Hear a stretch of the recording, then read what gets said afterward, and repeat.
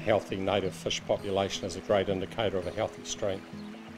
And if you look at the principles of Te Mano Te Wai, it really puts the environment at the top of the list. And the basis is if you've got a healthy environment, you've got healthy people.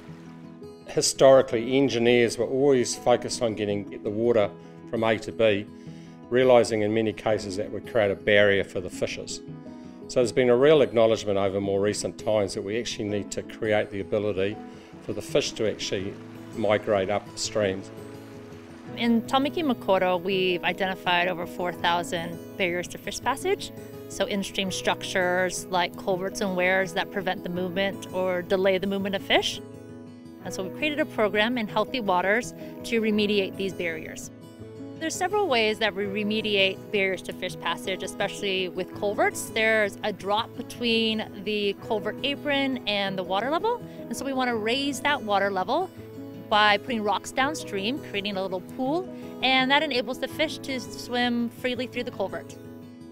Freshwater fish are incredibly important, but things like habitat loss and loss of connectivity for habitat because of man-made structures in stream, we are seeing a decline. Over 70% are threatened or at risk of extinction. It's important from a Te Ao Māori perspective because the fish, they indicate healthy mauri in the waterways. They help by eating microinvertebrate, and it just signifies that the water itself is healthy and clean. With works that occur in the stream, there's several planning requirements around these, which is to help protect the environment, and we acknowledge that.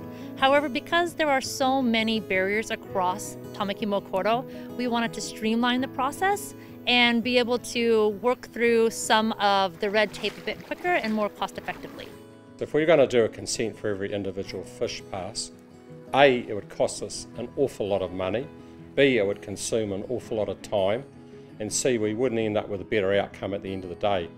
And so the logic is to look at a model whereby we take a regional approach to things, do it once and do it properly, and everyone benefits.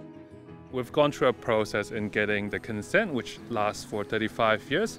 We've worked with multiple stakeholders around the consent process, and that includes the ecologists, the contractors, the engineers, and our compliance teams. And we also work closely with our mana whenua partners in the consent process.